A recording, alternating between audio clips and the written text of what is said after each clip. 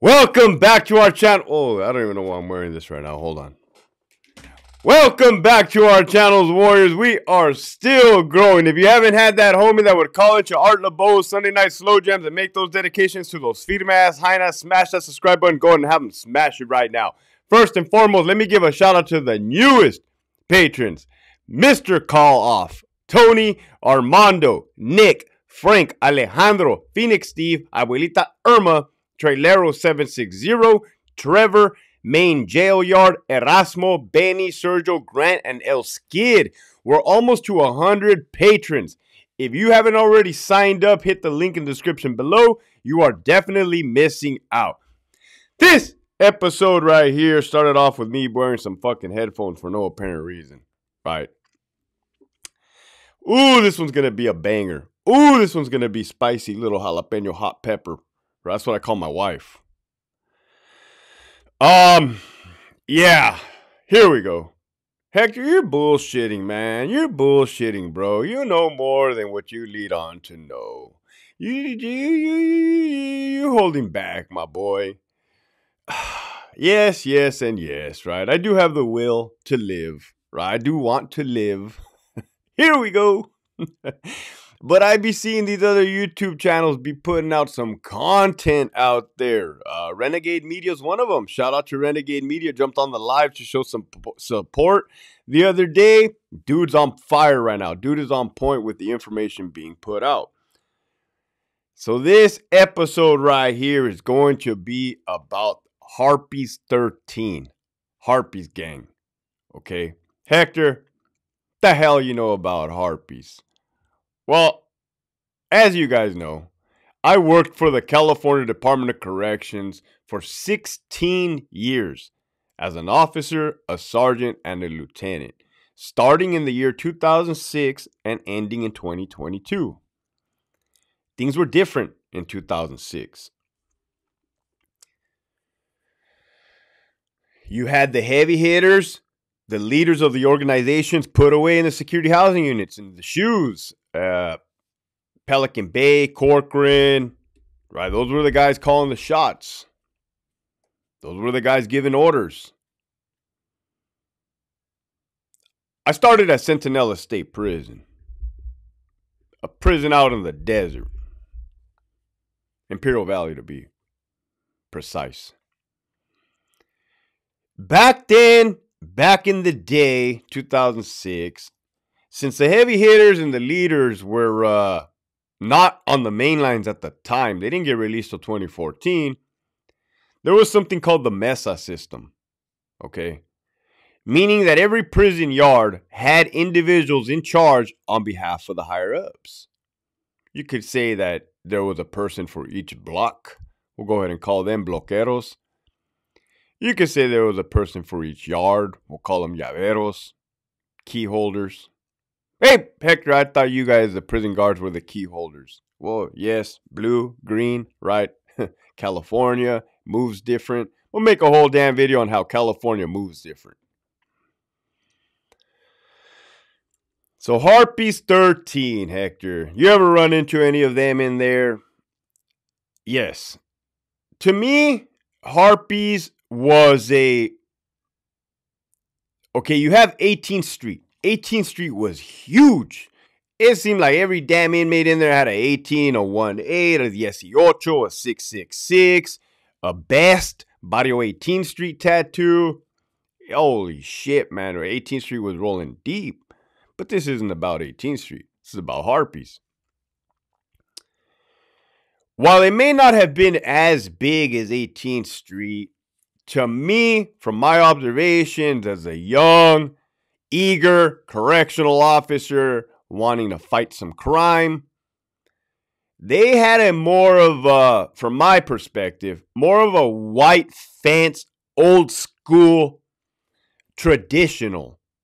And I'm not saying 18th Street ain't traditional, right? That's not what I'm saying. And I'm not saying that Harpys is white fence. What I'm saying to me was Harpys was more of a that. Not so much large in numbers, but smaller and closer. Almost like a family. And this could be leading on to like my gathering after leaving the department, right? My knowledge.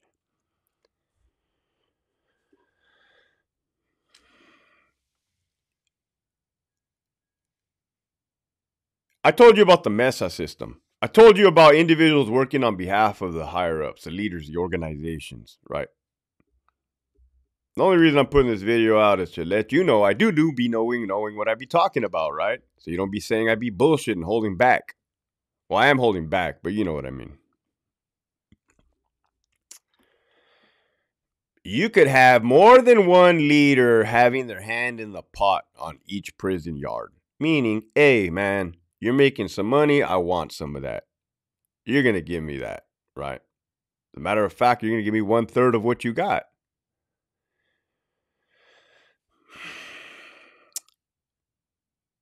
The name.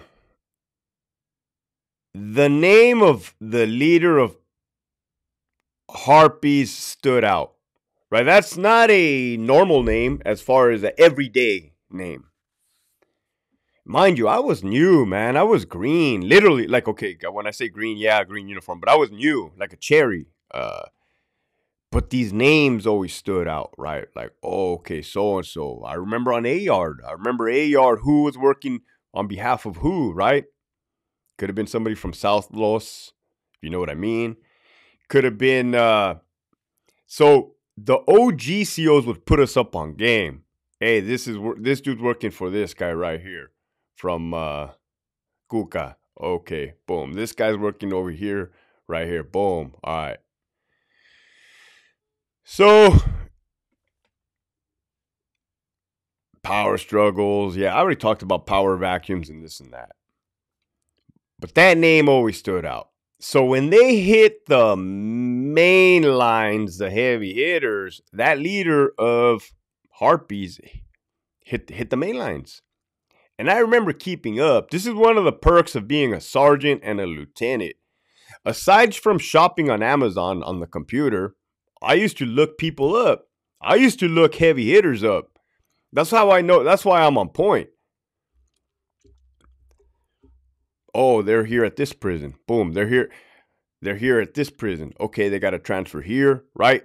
I should have been IGI. I told you I wasn't a suck dick puppet boy, so they never made me IGI. But fuck, I could probably run circles around half of them. No disrespect. Maybe they know stuff. Maybe they don't. I don't know. I know what I know.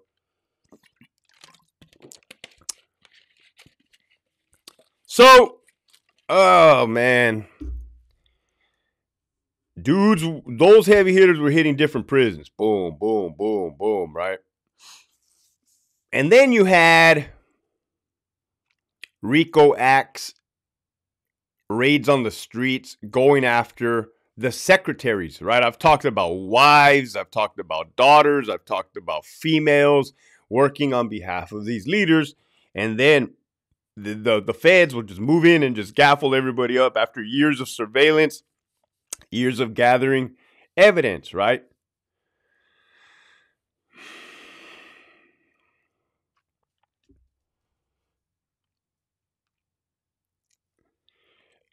I am a huge fucking David Ayer fan. David Ayer, the producer, man. He's made movies like Training Day, End of Watch, Harsh Times. You guys need to see the movie Harsh Times. The Tax Collector, Street Kings. Right, these movies are all right up my alley, man. They're about like law enforcement, gangs, drugs, just like crime. It's just like your boy. Yeah, some people like watching. Some people watch the Jeffrey Dahmer documentaries. I like me some shootout movies, right? Godfather, Goodfellas, stuff like that. The movie The Tax Collector may or may not be based on 100% facts. The movie Tax Collector may or may not have family members involved with what I'm talking about right now. Exactly what I'm talking about right now. The movie Tax Collector. If you don't know, do your research.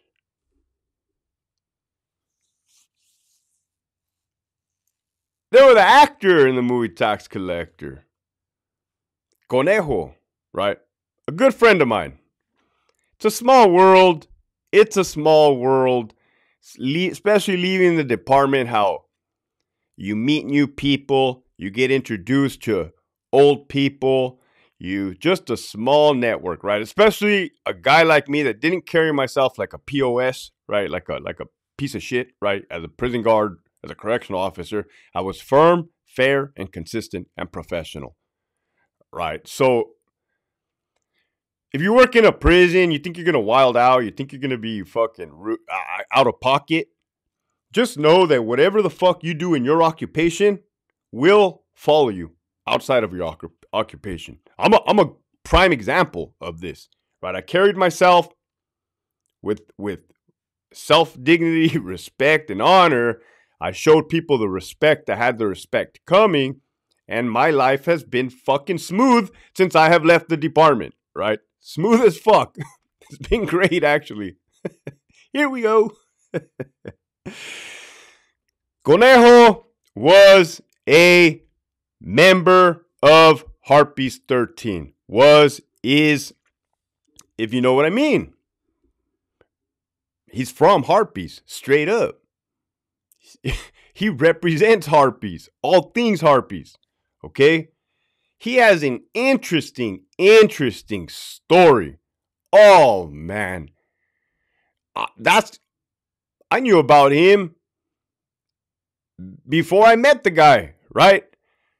Just from the documentaries, the dude has done a lot of interviews, podcasts, and I'm like, oh, this dude's story, man. This dude was on the run down south in Mexico for like 15, 16 years. And I thought it was like a trip because I was in the department for 16 years, right? He is doing big things now. Huge things. As a matter of fact, his latest album, dropped today or yesterday. Today. The Reset, right? The Reset. Go check it out. Go share it. Go like it. Go buy it. Go download it. Go comment on it. Show the homie some love, right? The dude is doing good things, big things, right? If a guy that came from the hood doing big, huge things, right? Pushing a positive message, doing his thing, right? So he came out in the movie The Tax Collector. He's from Harpys.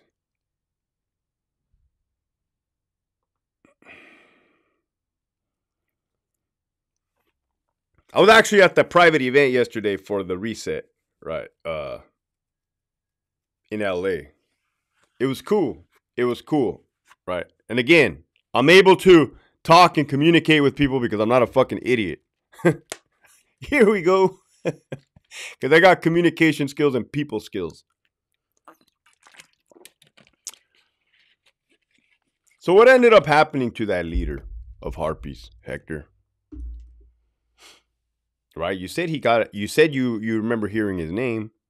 You remember who was working on behalf of him. You remember him hitting different prisons. What happened to that guy? Well, man, right now it is fucking wild in the California Department of Corrections. As far as political,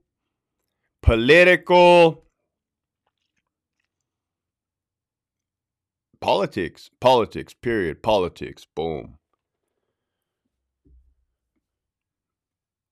The recent killings of certain individuals. And I made a video a couple days ago. I don't plan none of these fucking videos. Let me tell you that. I don't prep. I don't write shit down. I just fucking sit here and I talk.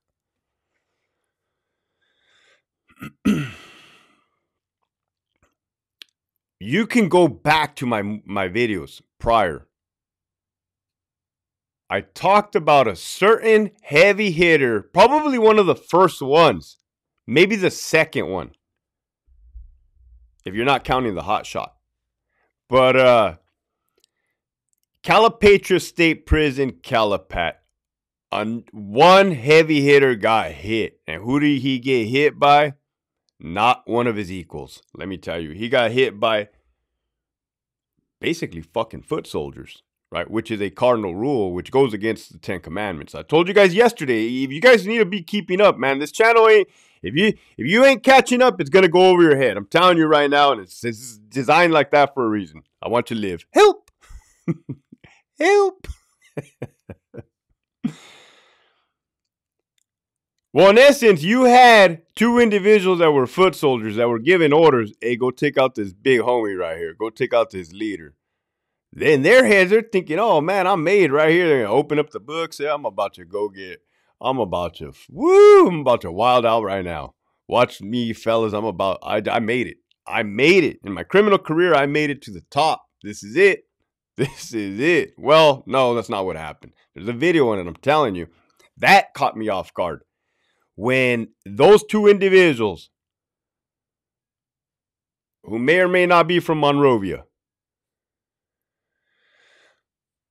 killed that one guy, that took everybody back. Like staff members, green, blue, IGI, calls were going out. What the fuck? What does this mean? Boom, boom, boom.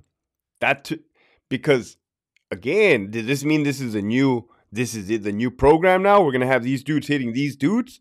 This is interesting. This is wild. Well, those two fucking individuals ended up getting put in the hat. Bad. Bad, bad, bad. Holy shit, man. They thought they won the fucking Super Bowl. Man, they didn't even win the fucking Little League Series in Tijuana. Let me tell you that, man.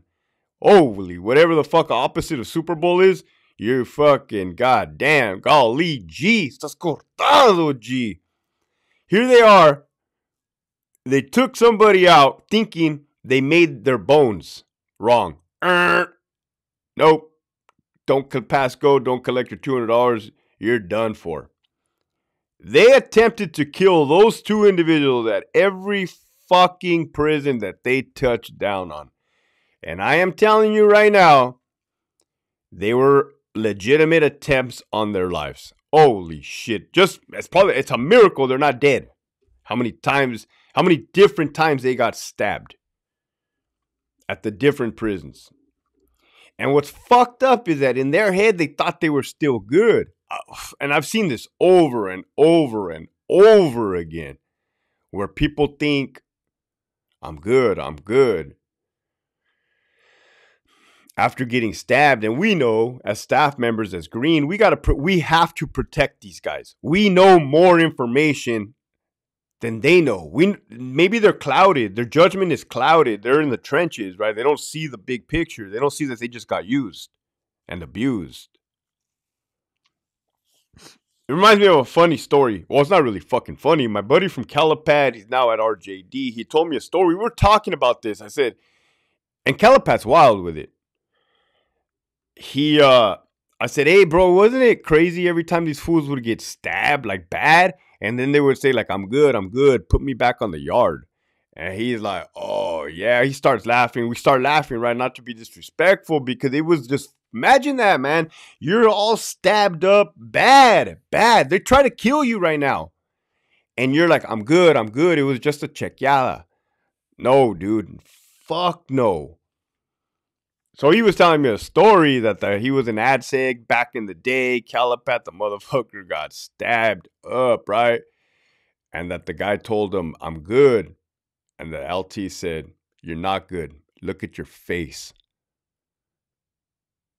Oh, man. Because he knows that there's no mirrors in prison, especially like an AdSeg like that. You probably got one on the wall. It's all blurry. But imagine the psychological. You got somebody telling you you're not good. Look at your face. I said, was his face fucked up? He's like, nah, I just wanted to fuck with him. But he really wasn't good. He was in bad standings. So now that I've painted the damn picture, not too clear. I can't paint the picture too clear, right? They got to leave a little bit of smudge marks. Did every influential heavy hitter inmate agree with that call? That they used 2 foot soldiers to take out a heavy hitter? Nope. Maybe the leader of Harpys was one of them. Maybe he was very vocal in saying that was not cool. Rightfully so, man. Is it ever cool to use anybody for anything, right? Like, let's say There's a little kid down the street. You're like, here, kid, give me here's $2. Go down to the store, buy me a stick of gum. You could keep $1 for yourself. The fucking little bastard goes. You take the gum, you take the $2. The kid's assed out. You got nothing. You just used the little fuck, right? But in this case, people are getting stabbed, murdered, barbaric killings, bloodshed. California moves different.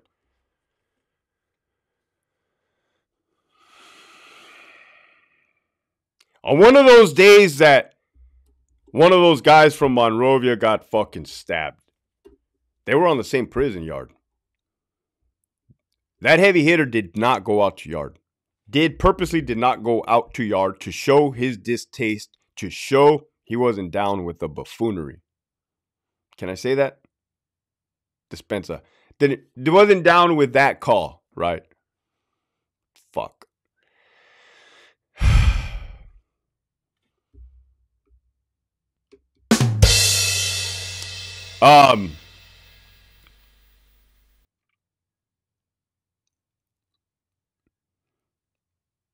And they use that as an excuse to take him out, to say like, oh, this dude is siding with these guys. He should be siding with us guys. In reality, he was just calling it like he saw it, right?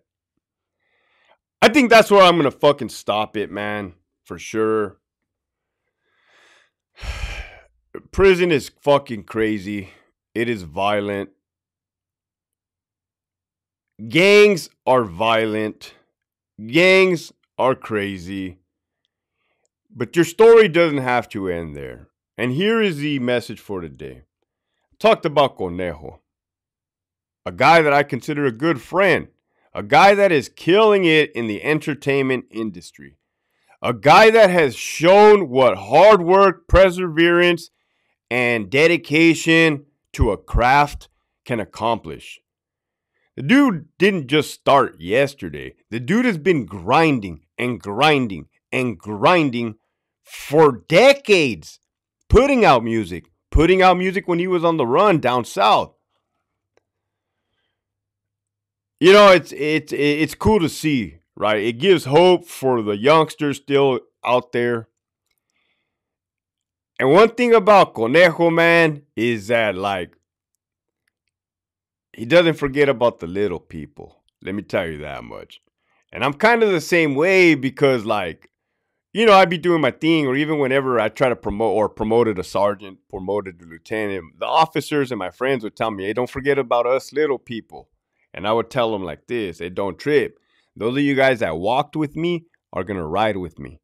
And I always meant it. That's what I always said. And that's what I see with Conejo, man. Fucking solid dude, stand-up individual, right? And that was my 2 cents right there on the Harpys gang. You know, I didn't talk about like the size and numbers, even though I did do my research. It said like 200 members, right? I didn't talk about the locations, even though I did do my research. It said like Figueroa and Normandy, right? Because I don't talk about stuff I don't know about, right? So I did have to do my research to look at that. But yeah, for sure, that gang definitely moves different. There's a lot of famous people. There's a lot of high, how do you call it, man? High notoriety individuals that came from that gang. With that, they always do the right thing. Stand up for what is right. Help the youngsters. And yeah, man. If we unite for the sake of good, we'll be able to fucking go up against without, you know, all the BS up at the top that's currently going on. With that, keep pushing forward.